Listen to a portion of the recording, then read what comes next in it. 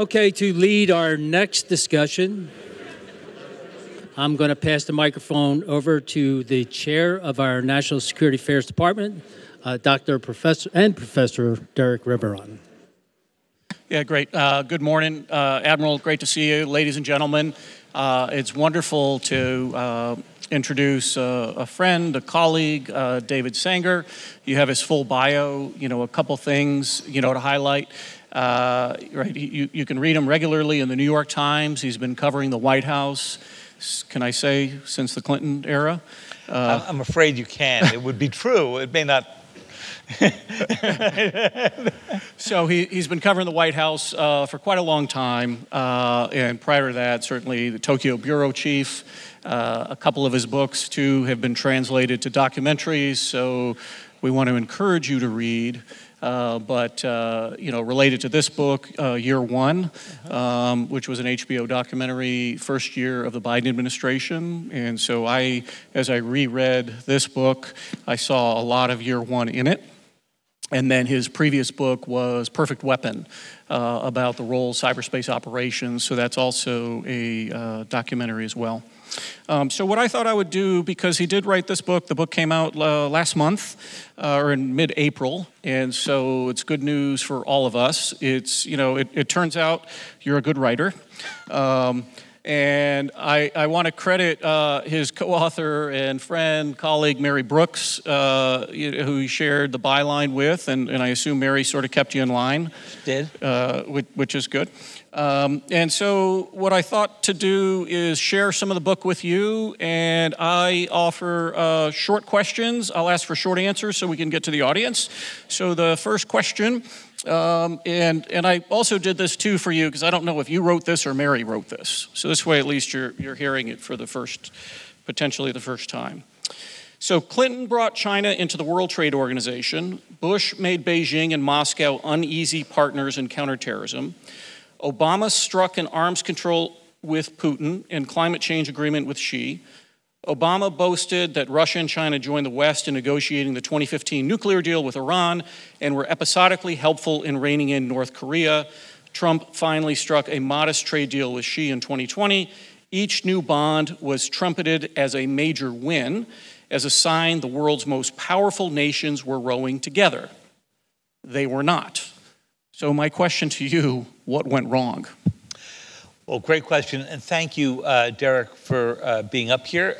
Derek and I have a long relationship and have taught together at various moments over the past decade or so it's a real honor to be back at the Naval War College. And I particularly feel the presence of my dad, Lieutenant J.G. Ken Sanger, who passed away 2 years ago, but was the fighter director on a destroyer out in the Pacific. He was at Iwo Jima, Okinawa. He did that whole last 6-8 months of World War II and part of the first occupying force just outside of Nagasaki days after the bomb went off. So he would be particularly happy. He would finally think I made it here by virtue of the fact that I'm here. Great question about what went wrong here. And the essence of New Cold Wars, the central argument of it, is that for 30 years, we lived in a little bit of a national fantasy that we were going to get Russia and China, each for their own very different reasons, to sign up to Western institutions, Western practices. And that at the end of the day, what would bring them over was their commercial interests, that China needed to keep the markets open to the United States, that Russia needed to keep its oil flowing to Europe, and that while there would be episodic territorial disputes over other national interests, whether it was Ukraine or Taiwan or whatever, at the end of the day, no rational leader would risk those economic relationships for this greater good. And that turned out to be fundamentally wrong. And the question that comes up out of that paragraph is whether or not we were wrong because of faulty intelligence, whether we were wrong because of wishful thinking. There was a lot of that going on. Whether we were wrong because we projected our interests on our adversaries and assumed that because we would not go risk our economic relationships, they would not either. And by the way, this is not a political statement I am making here. I was with Bill Clinton, since you've reminded me that I'm, I was once one of the youngest reporters of the New York Times. I've now been there 42 years. You reminded me for the Clinton administration.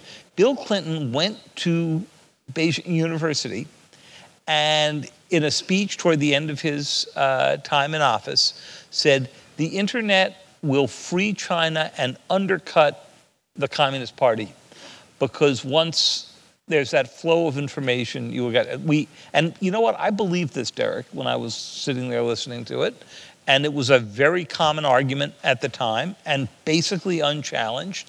And instead, the Communist Party turned out to be extraordinarily good at using what the internet wrought as for exquisite social control. President Bush had 24 meetings with Putin, went to China any number of times, was convinced that they were joining the counterterrorism operations.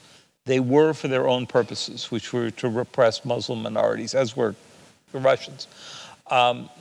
President Obama, when the Chinese went into OPM and Office of Personnel Management and took 22.5 million security clearance files, and you know how detailed these are? Right, I have lifetime coverage now for identity protection. That's right, and I'm pleased to say that, and I'm sure the Chinese are having a very good time right now reading through your file.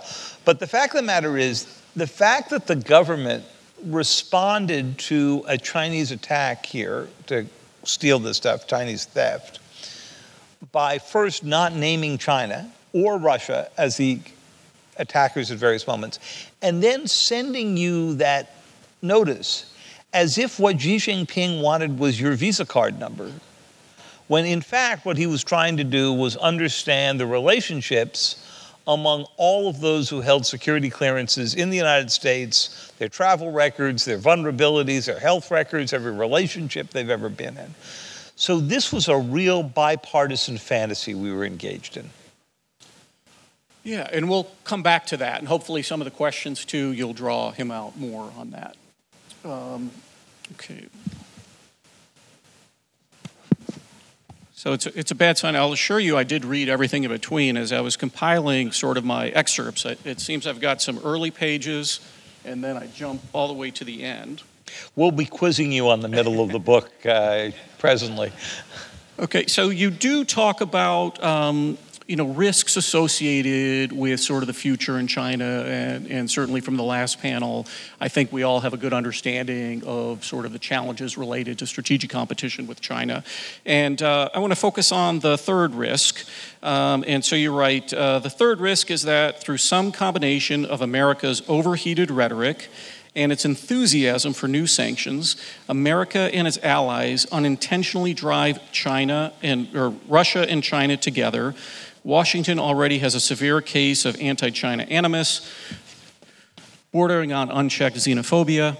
As elections approach, there's no easier political target than the Chinese Communist Party. At the end of 2023, there was talk among some in Congress the combination of Russia and China, along with Iran, constituted an axis of evil that America needed to deal with. It was never really made clear what deal with meant exactly. What's missing is that overheated debate is discussion of a real strategy for driving a wedge in the emerging partnership between Beijing and Moscow. That will require a combination of cunning and diplomatic nuance, an updated and improved version of what Kissinger and Nixon pulled off half a century ago by focusing American diplomatic efforts to exploit existing differences and natural tensions between the two nations. So I'm glad you brought that one up. Yeah. The other day, as some news colleagues of mine were preparing for the presidential debate that you'll see at the end of the month, I think the first one's the CNN-sponsored debate. They said to me, if you had one foreign policy question you could go ask the two candidates, what would it be? And I said, that's one simple, and it's pretty straightforward, and it hasn't been discussed one time in the campaign as far as I can tell, which is, please explain to me your strategy for dividing China from Russia at a moment that we are seeing for the first time since the Nixon-Kissinger opening, a coming together of these two very different countries with very different motivations and very different interests. What is your strategy for doing this? And I think it's actually the central question that all of us need to be thinking about probably for the next 10 or 20 years. Because the biggest single geopolitical change that we have seen in recent times is that China and Russia have managed what at one point, just before the Beijing Olympics, they referred to as a partnership without limits. We have since discovered there are limits. But we've also discovered that China has very rapidly moved to an embrace of Russia that even at the beginning of the Biden administration, we did not see coming. Many of you remember Colin Kahl, who was the #3 in the Pentagon until, what, about a year and a half ago? Yeah. Hoover Institute now at Stanford. Right. Terrific academic, was in the Obama administration as well. And one day he was doing a on-the-record briefing for us, so I can describe this, with a small group of reporters. And this probably would have been end of 2022, beginning of 2023. And he said, you know, after all this debate inside the administration about whether this coming together of Russia and China is real or whether they will split apart, given their natural adversarial tendencies, he said, I'm now convinced it's real. It doesn't mean it's an alliance, but I'm convinced it's a real partnership. And he went on to describe his logic. The next day, President Biden had one of his relatively rare full press conferences. He's actually doing one on Thursday in Italy for the G7. I'll be there as well. And at the last question, he called on me. And so I figured, well, we just heard this from Colin. Let's see what the president thinks about it. And I asked him whether he thought this was real. And he went into a somewhat winding answer, which can happen on occasion. But he basically said, no, I don't think so.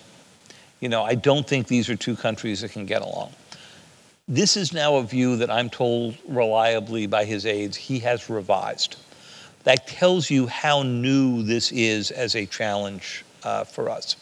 And you see it, Derek, particularly in the Ukraine war responses.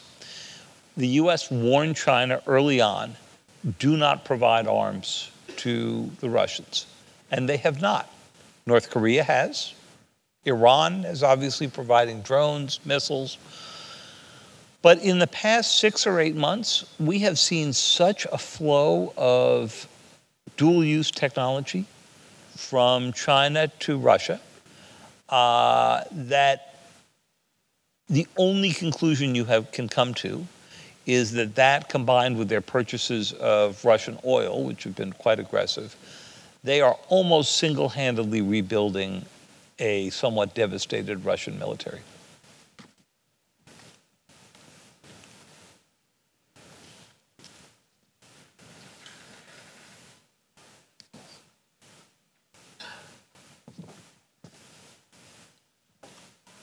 Which kind of ties to this next question. So Biden's problem, of course, was that many countries had crossed several of the 16 red lines before related to cyber, including Russia, Iran, North Korea. These actors had put malicious code in the American electric grid. They had interfered with the financial markets and famously a major movie studio. They had frozen schools and universities and hospitals with ransomware campaigns. They had launched influence operations targeting the integrity of the electoral process. Biden had to convince Putin there was a new sheriff in town and the price of these attacks going forward would be far more severe. He would not make excuses for Putin's actions as Trump had. He would not hesitate to name the Russians as bad actors as Obama had. So as we think about cyber, and I think Emily Goldman was probably going to talk a little bit about that later during the conference. So talk a little bit about how cyber impacts how we think about national security. That the monopoly, like if we take the nuclear question, right, the monopoly is really still held within governments. But when we talk about the cyber challenge, oftentimes the early warning is not coming from the U.S. intelligence community. And then maybe tie that a little bit into sort of the semiconductor challenge, and maybe there's an analog with the discussion earlier about shipbuilding. Great. Well, first of all, the question comes from somebody who has literally written the book on how we should be dealing with these cyber challenges. So if you haven't read Derek's terrific book on this, he was working on that while I was working on The Perfect Weapon. So you made me feel behind, right? I'm trying to catch up. We spent a lot of time discussing this. So the paragraph you read in the book referred to the one summit meeting that President Biden had with Vladimir Putin, and it was 3 years ago next week. It was in Geneva. And it was obviously months before the invasion of Ukraine. Ukraine came up briefly at the summit, but not in any detail. And what that summit was really about was about ransomware coming out of Russia. You may remember that the Colonial Pipeline attack had just happened. It ended up shutting down, or the company ended up shutting down in their panic, the flow of jet fuel and gasoline up and down the East Coast. And I remember in the midst of it, I was down giving a talk at Fort Bragg, or what used to be called Fort Bragg, and there were lines almost out to the gate for gasoline at a time of no scarcity of real supply around the country. But it just showed you how one ransomware attack, which we don't think was actually directed out of the Kremlin, but was Russian actors, basically touched off up and down the East Coast a crisis like this. And that really got the president's attention, because when you saw those lines, suddenly this had an impact on ordinary life. So he had his one meeting with Putin, and I would venture a guess here, call me on this in a few years, but no matter how the election turns out in November, whether Biden is reelected or not, there will still be only one meeting between Putin and Biden. As I said before, President Bush had 24 or 25, so that gives you Putin and Xi, it's in the 40s. It just hit 50. 50. Yeah. So gives you a little bit of a sense of the degree of interaction. And the president's warning to Putin at that time was, if an attack comes up out of your territory, we will hold you responsible for it. I actually don't think we've done terribly well on that pledge. Ransomware is more rampant today than it was when that meeting took place 3 years ago, and including from Russia. That said, it would be easy to come to the conclusion that we have not seen in the Ukraine war a lot of cyber activity, and that would be wrong. The early warning was that Viasat, the European satellite network, was attacked the week before the war started by the Russians without ever touching their assets in space. They did it with a cyber attack on the modems on the ground, a vulnerability we had not thought very much about. Microsoft provided much of the early warning that cyber attacks were beginning to happen in the 24 hours before the war broke out. And in the beginning of the book, you'll see an account first from the State Department and the Pentagon about the warnings they were seeing, then from inside the Microsoft Center near Dulles Airport, where their warnings went up to the Microsoft leadership, over to Ann Neuberger at the White House, the Deputy National Security Advisor for Cyber, who then went into Jake Sullivan, and that was an important. There's a line in the book from General Milley I'll clean up the language for a nice conference here at the Naval War He's a Naval War College graduate. Well, there you go.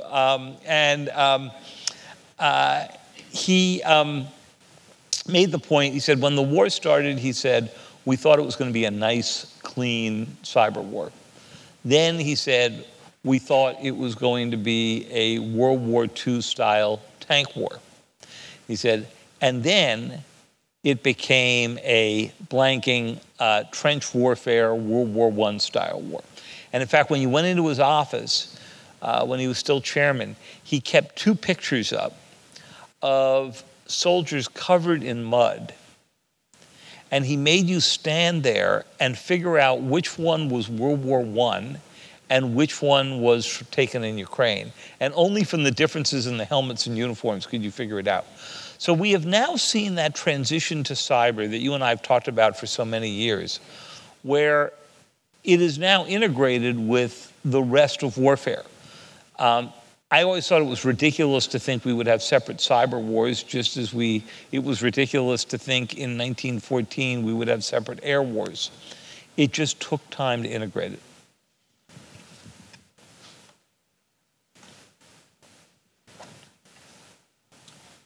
Yeah, and I think that sort of pulls a lot of this together. And so everything we've talked about, these are the contours of the new Cold Wars, note the plural, a combustible mix of simultaneous high-stakes conflicts nested inside each other.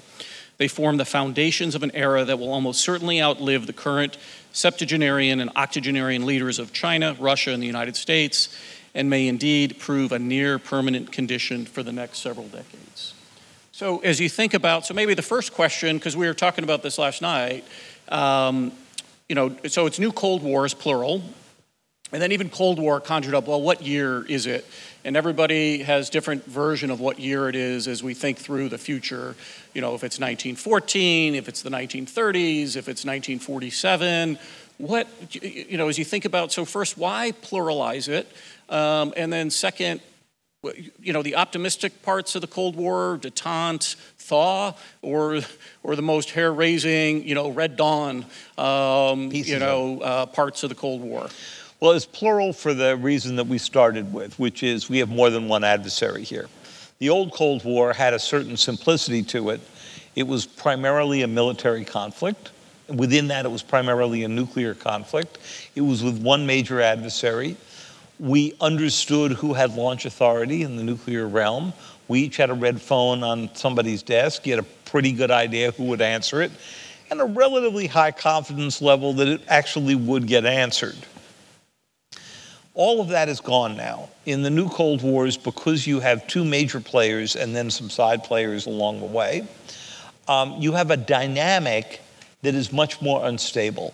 None of the predictability that the Cold War settled into after the Cuban Missile Crisis scared the hell out of us, right? So that's number one. Number two is that within that, the dynamic between Russia and China is going to drive many of our decision makings. Julian Barnes, our intelligence reporter, and I wrote a piece last week when the administration finally said in public what they have said to us for months in private, which is New START, the last nuclear treaty, is going to obviously expire in February of 2026. I think anybody here who wants to bet that we'll negotiate a successor to New START, I'm putting money down out in the hallway out in the back during the break. I think chances that we will negotiate a new one are about zero. And then we're going to have to make some very fundamental decisions. Do we, as some Republicans in Congress have argued, and certainly as the defense industrial base has argued, have to go match a combined Russia-China force? I don't think so. Do we have what we need now to deal with the possibility that they could use this force, at least diplomatically, in concert or threaten to? Yeah, we're going to have to rethink that. And the Biden administration has actually publicly the other day acknowledged that. And I think you saw Jake Sullivan get asked about that on Face the Nation on Sunday. What that number is, I don't know. But it is clear to me that if this is the operating environment we're in for the next 20 or 30 years, then we're going to have, it's going to drive a whole series of decisions. It's going to drive the decisions about how big a fleet to have out and how much we invest in that base. It's going to drive the decisions about semiconductors, a very parallel issue to what's happened with the maritime base. In the semiconductor arena, we also gave up manufacturing, thinking we can just design the chips in the US, we'll have a reliable supply chain, and the supply chain center is Taiwan Semiconductor, which is this remarkable company, most highly capitalized company in Asia, sitting basically on sites in Taiwan, 100 miles off the coast of our biggest adversary for all the reasons we just discussed. And so for the book, in my reporting on this, and this is a reported narrative book, I spent some time in Taiwan talking to the chairman and others of Taiwan Semiconductor about whether there is a silicon shield. In other words, do we think that Taiwan Semiconductor is so valuable to China that it would never risk attacking Taiwan? Or do we think that as China builds up its own semiconductor ability, which President Biden has, I think, rightly gone to try to interfere with by restricting the export of not only high-end semiconductors, but the equipment to build them, does China think, well, this is a diminishing asset for the Taiwanese? And basically where I come out in the book is, at the moment that Taiwan Semiconductor is not the most vital supplier for China, is the moment at which Taiwan is probably most vulnerable. And it's instructive because if you talk a little bit about the story of TSMC, the original idea was for him to build it in the United States, and couldn't happen. The founder of TSMC tried to sell his idea to his employer at the time, Texas Instruments, which told him to go take the whole idea and stuff it, and he was immediately recruited by the Taiwanese, who at the time had almost no presence in the semiconductor business. The last two lines of this. So I thought to conclude, so you don't have to buy the book. Thanks, Derek. I want to end on a happier note, and so I'm going to ask David, so this way you can at least share the experience you got to read in Spruance Auditorium at the Naval War College. That's right. For all the present risks, it's worth remembering that one of the most remarkable and little discussed accomplishments of the old Cold War was that the great powers never escalated their differences into direct conflict. That is an 8-decade-long streak we cannot afford to break.